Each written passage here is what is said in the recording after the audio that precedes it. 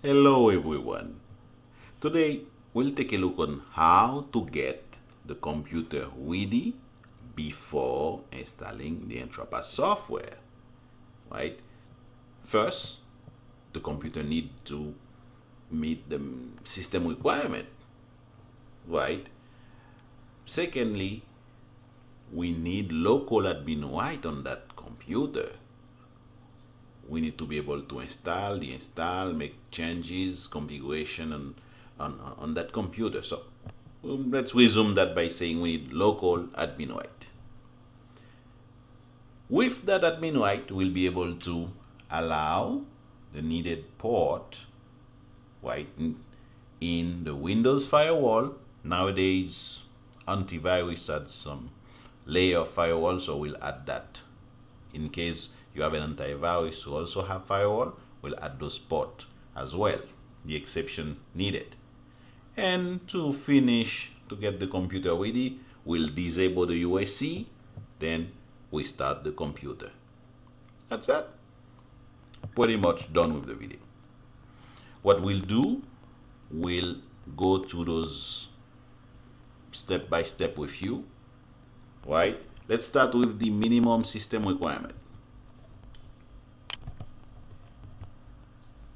We need at least a dual core. If we're gonna have video integration, a quad is recommended. 4 gig of RAM. Please, we have the minimum requirement here, right? 8 will be better. As you can see, if we're gonna have video integration, we definitely need at least 8 gig of RAM. 50 gig of hard drive. And as for the Windows, we can say from 7 Pro and up. 7 Pro, 8, 8.1, 10, 2008, 2012, 2016, 2019. You know, as you can see in my screen, Windows 7 Pro and up. If you guys want to install on a virtual machine, we also support VM Workstation version 7 and higher. Alright then, if your computer meets those requirements, we're good to go. Next, TCP port in Firewall. Let's take a look together. Okay, depending on what we're installing on that computer, because that can be the Entrapass server, that can be a remote workstation, that can be an Entrapass web. So here on that screen, you have the needed port, right? In the server side, so we're going to the add those port 18,000, and then we have a group of port which is 18,101 up to 112, and so on. So here you have the port, right? So we're going to take a look together. Let's make the example with a Windows 7. All right, let's take a look. Okay, I'm on to TeamViewer at my Windows 7 computer, right? Yeah, Windows 7, take a look. Okay, dual core, 4 gig of RAM, Windows 7. All right, Windows 7 Professional. Now, to get to the firewall, I can either type the word firewall in the search area, or I can go in control panel, right, and here I can type firewall. Getting to firewall, what we need to get to the advanced setting, and there we're going to add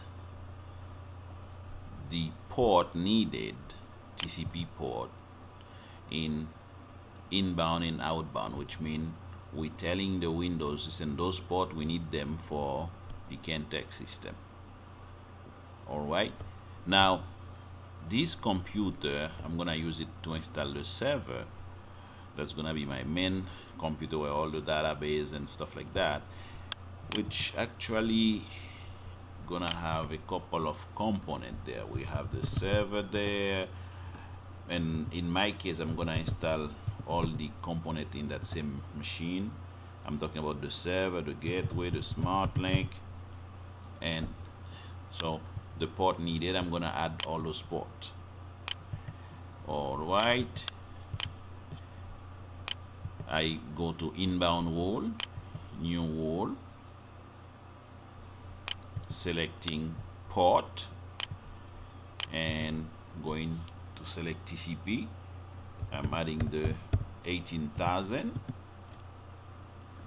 Then I'm adding the 18.1.1.109. Here's a group of port, which the port for smart link, gateway, remote workstation, and stuff like that.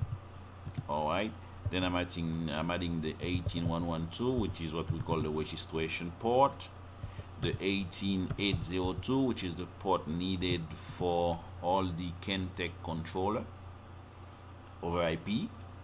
Okay, I'm adding the 18,200, which port is used for multiple stuff actually. And then 8801 up to 8802. Okay, I'm going to copy those ports, so when I'm gonna create the outbound wall, I don't need to type them again. I will just paste. Now I do select next, make sure to allow connection. Next, I check, I want those rules to be applied to all those three: domain, private, public, and I type Kentech TCP, and all right, so I add the name there. So if I'm making some verification, or the IT, they're taking a look at the firewall and they see that, they will know, all right, those are the ports being used by Kentech, needed by Kentech. Outbound wall, same. I select new port, next. Now since I had them, I just paste. Make sure it's allow connection is selected. All right, same thing. And here I type the name of the wall, which is Kentech TCP, and that's it. We're done, pretty much. That's the same process, right? Let's take a look at Windows 10, for example. Finish that one. Let's take a look at my Windows 10. I'm going to Firewall. Okay, and as you can see, let's wait for it.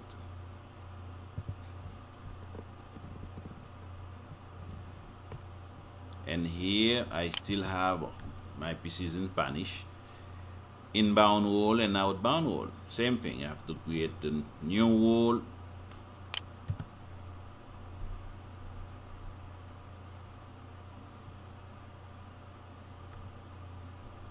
Okay, same thing. So let's assume in case you have an antivirus in your computer. Let's take a look.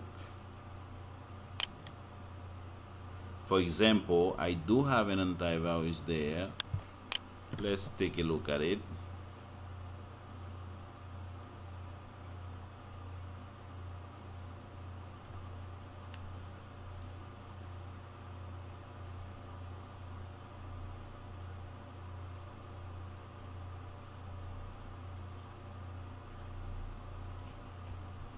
Not now, my friend. Let's look at protection, and here I have firewall. Yes, I do.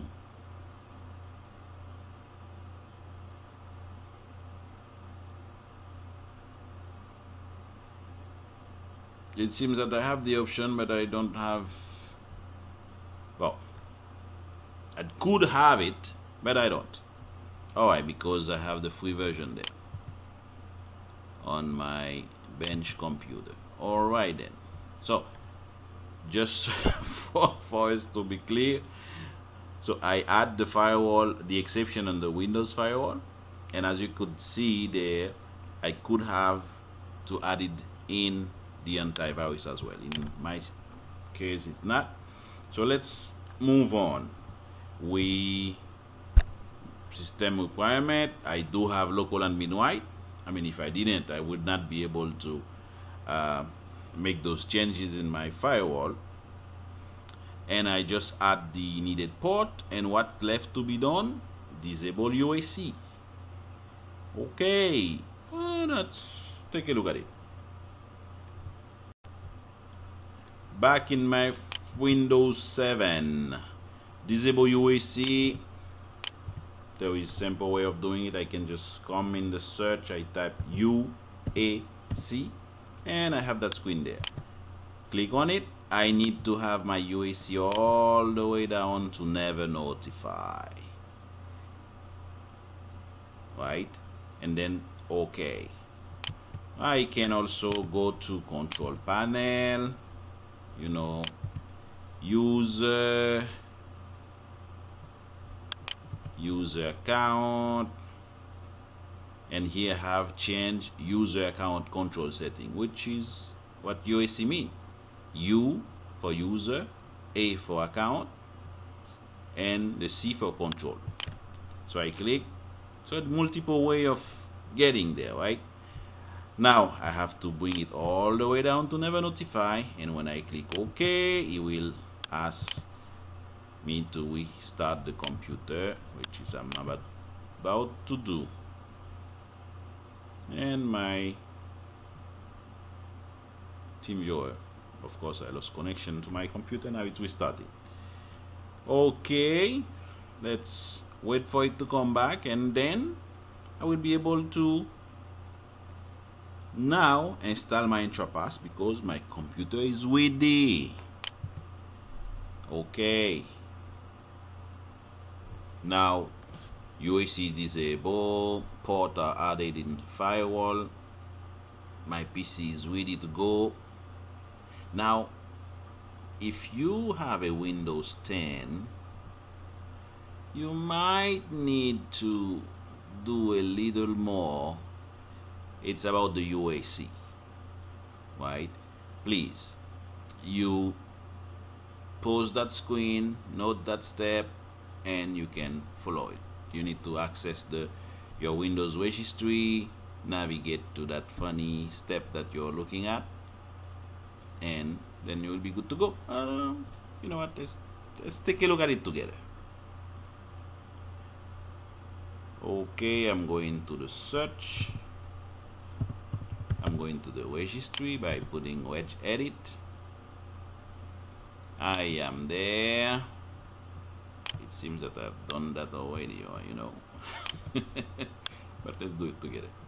I'm saying here in my note we need to go to HKey local machine, software, Microsoft. So HKey local machine, then I go to software, then I go to Microsoft. Let's see, then I go to software, Microsoft, yeah, then we go to Microsoft. Okay, software, and then we need to look for Microsoft.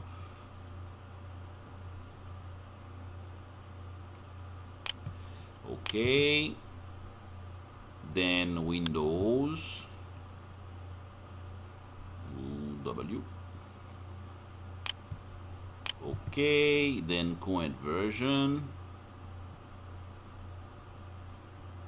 Let's open a little. Okay, current version, and then I need to go to policy,